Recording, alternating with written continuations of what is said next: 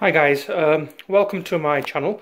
I'm going to review this Sonik Holdall.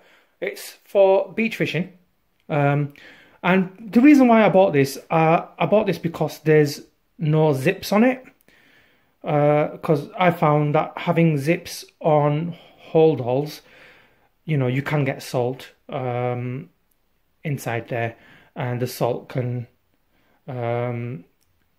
basically corrode away the zips. I found even the plastic zips as well, if you get a bit of seawater on there or a bit of sea spray, the sea spray will evaporate, leaving the salt behind, and that can also damage your zips as well. So the reason why I bought this Holdall is it actually doesn't have any zips at all, so it's actually perfect for what I want it for. So this is the Holdall itself. It's actually quite short. I don't know what length it is. I can get the specifications and I can put them in the description. But the Holdall itself, I've actually got two beach casters, and that is like a carp spod rod that I use. It's actually great. I love using that on the beach. And obviously I've got a 7-foot tripod there. And the tripod, start with the tripod first. So the tripod, actually, I'm going to put this down on the floor so it's easier to get into the video. So the tripod fits in there. A buckle that comes around to grip it so it's more stable. Going further up, same thing up here as well. So them buckles actually grab the whole rods. Goes all the way around, so you can tighten that up to have a nice firm grip. This here is just on the outside, and that just grips the Holdall itself. So yeah, that's how, pretty much, that's what it's like, the Holdall. So that's the tripod. What I'll now do is I'll open these buckles up.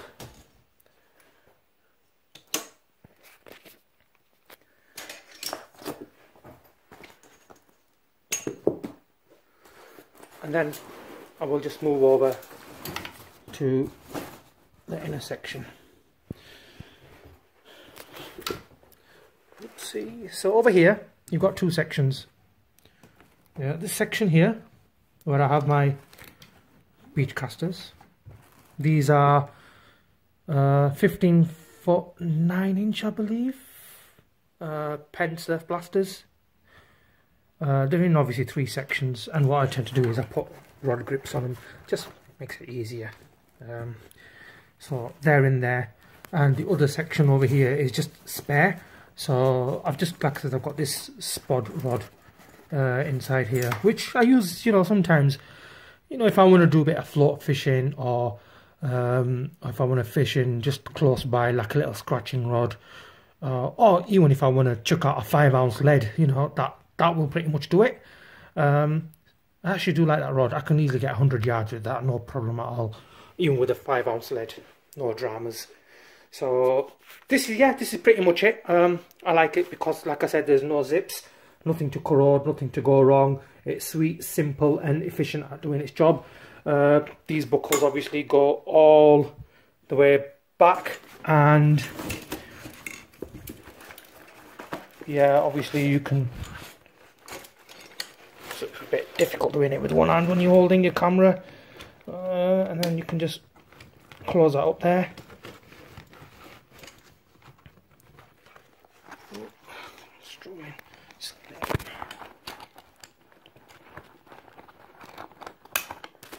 There we go. So yeah, that's closed, and just quickly do this as well. That's closed as well, and all you do is you can just tighten this up by pulling this. There we go. That is now tight. So the Holdall itself, it's got this long one to put over your shoulder, or you can carry it from here. I found carrying it from here is balanced quite well, as you can see.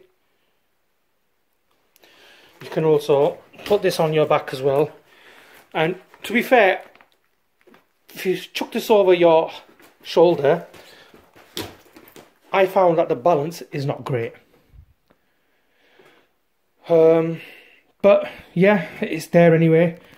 You know, you can always chuck it on your shoulder and just fiddle around with it until you get the balance right.